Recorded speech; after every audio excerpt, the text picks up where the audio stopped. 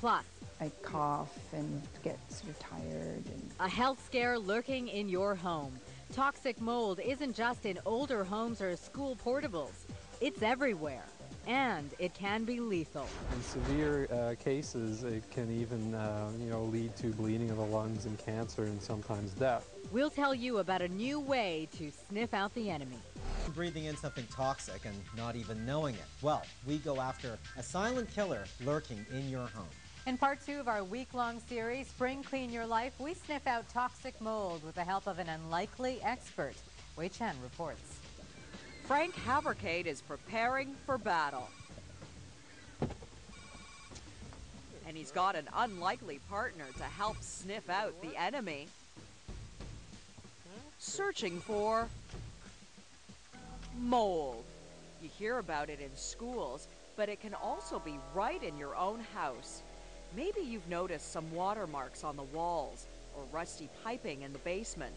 These are all signs of the fungus that's growing inside, and not just in old houses. We've seen mold in brand new homes where people haven't even moved in yet, or in homes that have been lived in for just 2 or 3 years. Mold is more common in newer homes of less than 20 years because they're built in such a way that humidity is more likely to be trapped in the walls. And depending on the type of mold in your home, it can do some serious damage to your health if it's not removed. Some of the more toxigenic type molds that have mycotoxins have mycotoxins that are used in biological warfare. In severe cases, it can even lead to bleeding of the lungs and cancer and sometimes death. Valerie just bought this house, but she's also extremely allergic to mold.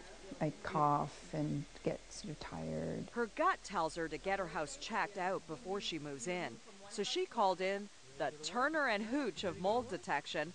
Frank is Canada's only microbial investigator, and Quincy, the only trained dog of its kind. If there was a problem, I wanted to be sure before I moved in. And don't think you're safe because you're allergy-free. That's just one symptom of living in a mold-infested home. So how do you know if you have a problem? As soon as you have water issues from high relative humidity or excessive condensation. But the dangerous thing about mold is that most of the time, you can't see it. Some of the telltale signs to look for is a cold or cough that doesn't seem to go away, or strange unexplained skin rashes, respiratory or asthma attacks. Okay, so let's see what we'll find in Valerie's house. We'll proceed with a visual inspection to look for environmental issues. Hidden areas, especially behind dishwashers. We'll also look into cabinets, around windows to see if there's any active water issues, especially the bases of walls. What we do after the building inspection is we'll run some of the handheld equipment to see what the air quality levels are like. Right now I'm running a chemical monitor, and I'm just going to start up a laser particle counter.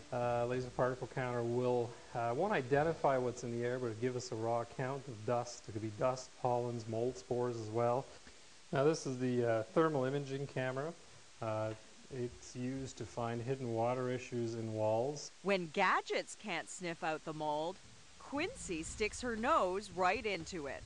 She alerts like a bomb or drug dog does. She doesn't bark or scratch at it. She does a passive alert, which is she'll sit or lie down at the spot. Seek, seek, seek. And finally, Quincy sniffs out something big.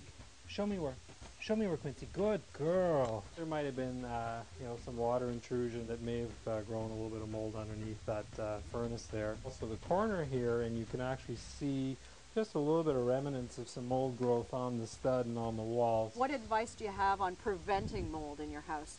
You want to keep the water out. If there's roof leaks, basement leaks, you want to have that dealt with professionally right away and clean and dry it out. Keep an eye on the relative humidity, maybe use a dehumidifier in that case. If you're going to store something in the basement, put it in plastic bins.